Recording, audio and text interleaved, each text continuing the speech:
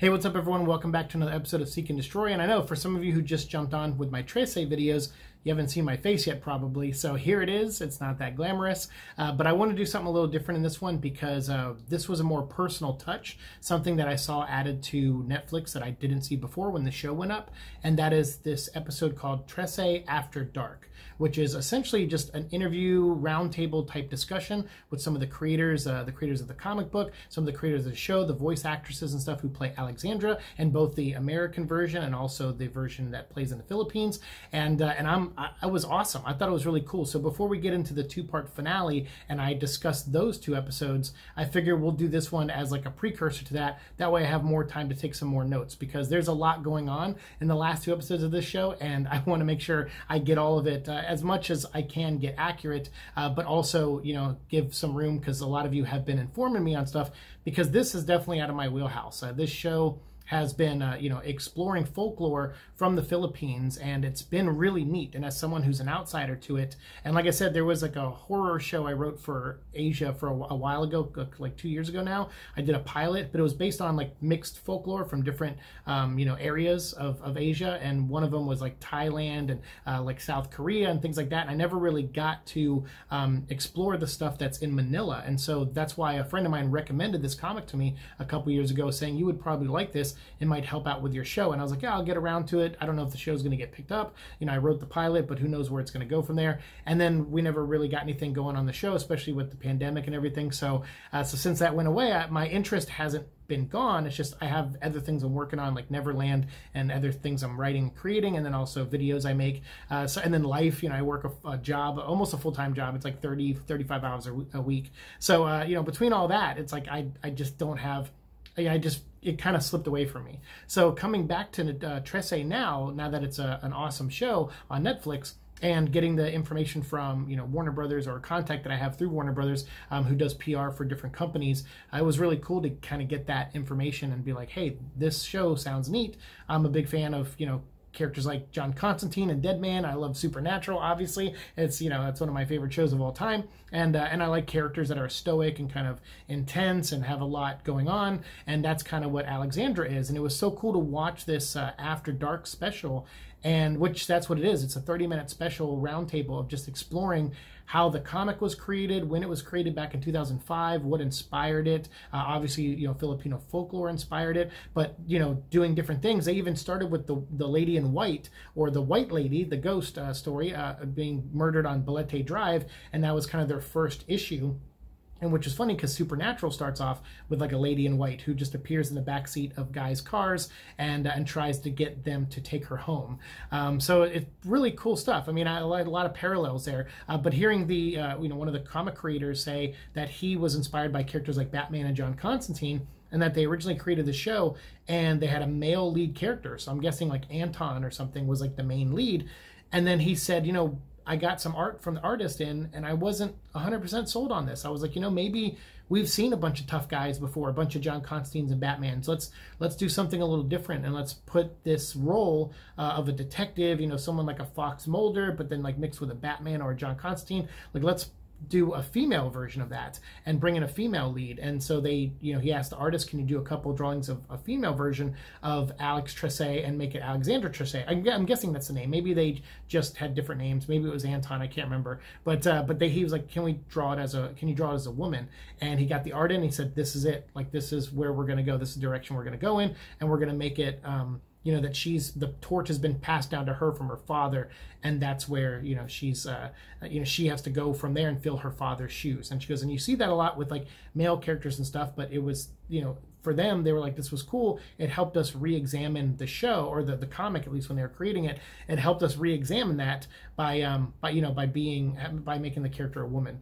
So they talked about that. They talked to the actresses who portray Alexandra in both languages and what the role means to them. The actresses gave their point of view of what the character started to grow on them, or what the character meant to them. Especially the actress who plays her for her Filipino version in the Filipino language edition.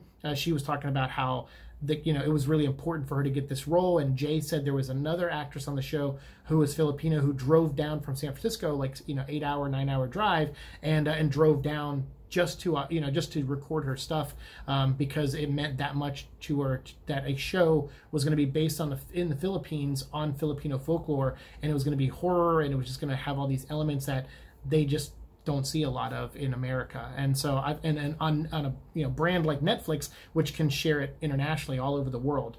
So I just thought it was cool. It was really neat to check out After Dark. I learned a lot about the different types of creatures, like I said, the white lady and some of the other, the Awangs or whatever they're called. They're, the kind of the creatures that they, the guy who created the comic, he was saying, Bujet, he was saying that when he was a kid, he had always heard tales of these creatures, and so he wanted to make them like gangsters. Like he was like, I'm going to make them be the reason there's so much crime and stuff like that in our city in Manila, and I'm going to, that's going to be my approach of how they're intertwined into the real life reality of the world, is that they kind of stay hidden, but they're gangsters, and most people avoid gangsters and mobsters and criminals and stuff, and so it's easy to portray them as actual demons because most people try to stay away from them, and I just thought that was kind of neat. So he's talking about that, and they were all talking about locations in the film, like how the police station in episode 4 is actually like a real place, and the cemetery that's a few blocks away is a real place also,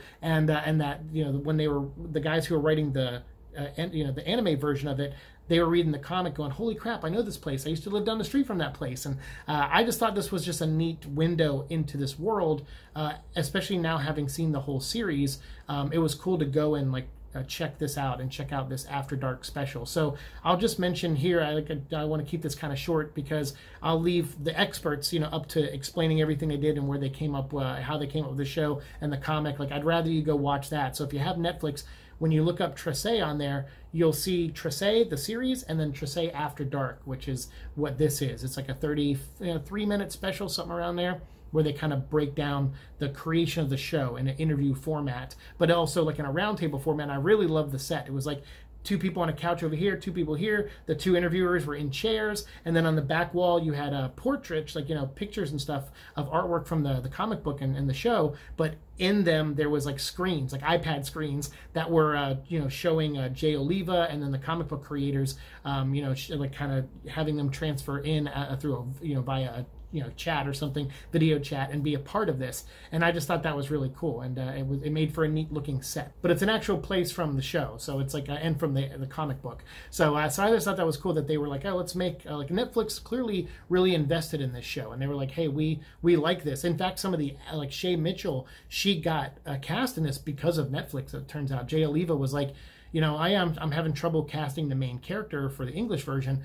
And Netflix said, what about Shay? And he's like, whoa, can we get Shay Mitchell? Would she be interested? And they said, well, we can always ask her, right? And through Netflix, their contacts, they were able to reach out to Shay, who has done some work for them recently, and they got her on the show. So that was just really cool to see, again, more of how these things come together, what's important to these creators, and what's important for them to bring to the screen, to translate, and to share, with the public. I always like that. I always like hearing people from different backgrounds and with different folklores. We have our own horror stories here in America, and so it's cool to hear horror stories from other countries and see that translated. And that's what I think appealed to me about the show, and that's what appealed to me about the show I was writing too, was to get to do that research and learn about folklore and horror stories and urban legends from around the world. I just thought that's such a cool concept to me as a horror fan, and this little special that they put together, After Dark, I thought was a great way to kind of be a window for people who don't really understand how